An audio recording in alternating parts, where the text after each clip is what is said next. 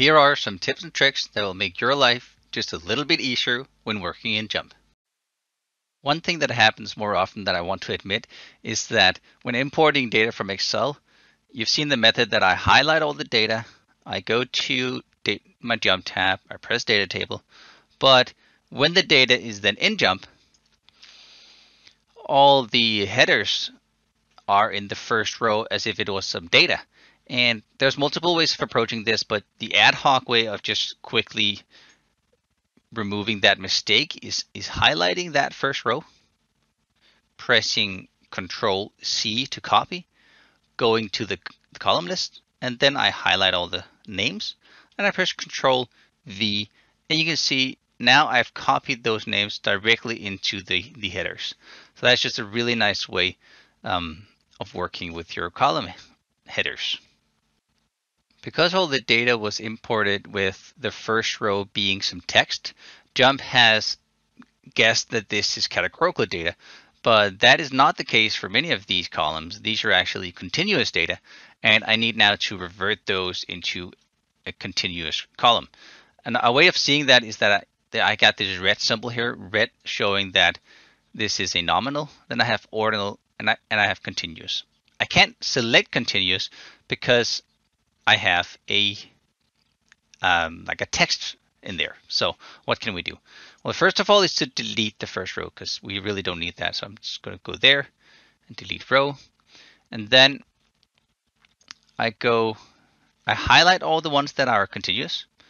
I go to column and standardize attributes, which is just a really nice thing. And what standardized attribute does is you can change the same attribute for multiple columns at once. So for these, they all have the same error, and I want to change the attribute that's called data type. I want to say this is actually not a character. This is a numeric value. And I also want to change modeling type. So I go modeling type, and I want to say that this is actually continuous data. I press OK, and you can see that all of these now are defined to be a continuous variable. There are still some things in this data set that I wish to refine before I go ahead with my data analysis. And one thing is that this column is called sample number, and all the data points are called sample 0, sample 1, sample 2. And it's really unnecessary for there to be a sample in the name, so I want to remove that. And to do that, go into one of my favorite tools. It's called Recode. So you can find that by right-clicking and press Recode. You can also press that little button there, which will then Recode, which will open this platform. And in here, you can see the old values and the new values. And I want to remove sample. So I go to the red triangle. I go to replace string. And this is really just a fancy search and replace function. And the reason I really like this rather than just the control find in Excel or other places is that I can search for text. So I can search for sample. And notice as I do that, notice what happens down here in the replacement value. I start typing and JMP shows me what I am removing. And I can then input in if I want to have number instead. But really, I actually don't just want to have nothing. So I just want to have the number. So I go ahead and press OK. And I can then replace this either as a new column. I can do this as in a formula column, or I can do this in place. I would say it's always best to either have a new column or a formula column, because if you do it in place, I actually delete the raw data that I have, and that could be a bad idea.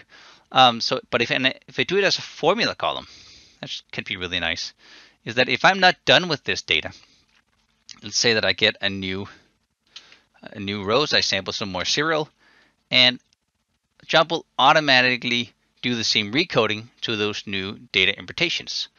Another way to obtain the same result in Recode is if we go into Recode, you see I'm really just interested in the last piece here. So I can go up in here and say, I want the last word, and JMP will remove everything but the last word. And I want this to be, JMP will still think this is text because there's been some text at some point. So I also want to go in and say, I need you to parse this as a number.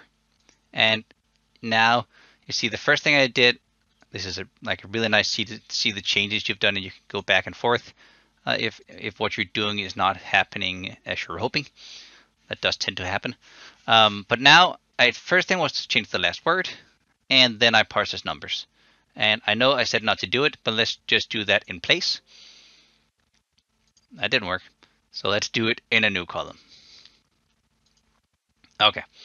Now I don't want this to start with sample 0. I want to start this with sample 1 because I don't like sample 0, the name of that. So I'm going to put it in a new column.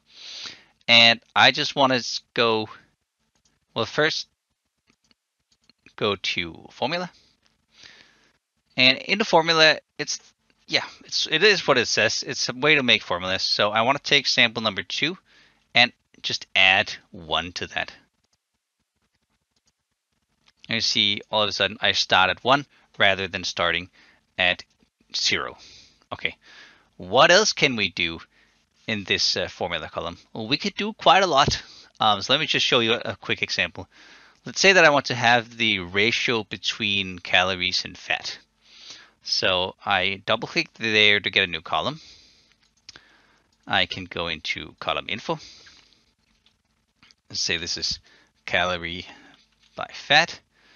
I say column property, I want to have a formula, edit formula, and I want it to have calories divided by the fat content.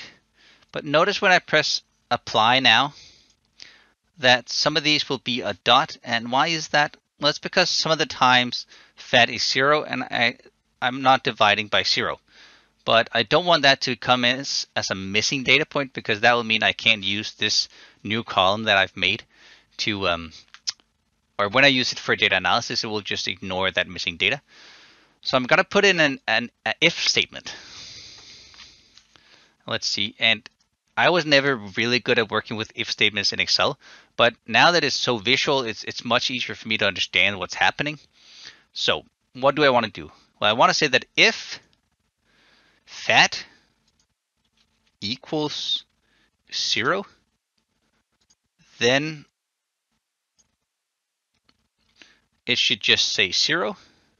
And if that's not the case, it should do my calculation, which was fat divided by calories. Was that what? No, other way around. There we go. And then I press apply.